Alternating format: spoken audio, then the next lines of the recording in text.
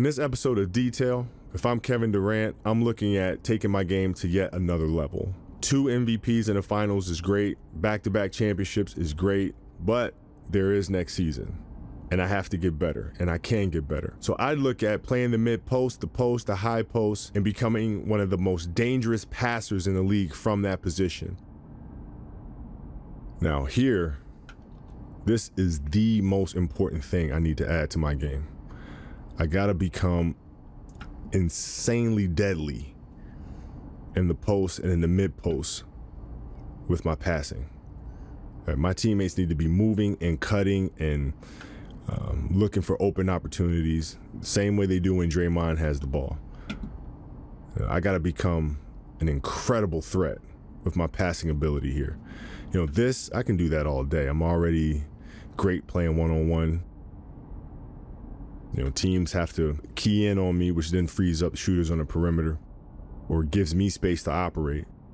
But now I want to take my game to another level. So how do I do that? Well, I become the best passer in the post in the game. That's how I do that. When I become as dangerous with the ball here by making reads and making passes, then that just enhances me in the fourth quarter to be able to dominate games offensively. Here we go, this read right here. How would I get that pass in there, right? Bounce it, right? I can steal something out of James's book and bounce it between Hill's legs, right?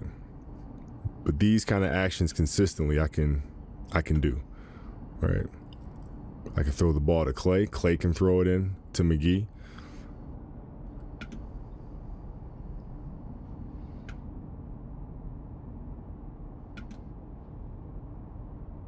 I want to be able to challenge the league for being the best passer in the league. There's no reason I can't do that. I'm completely capable of doing that. So now I'm the best scorer, I'm the best passer, I'm the best facilitator. Then what is the league going to do? If I can incorporate that into my game, how much more dangerous do we become now? For more analysis, go to Detail on ESPN+.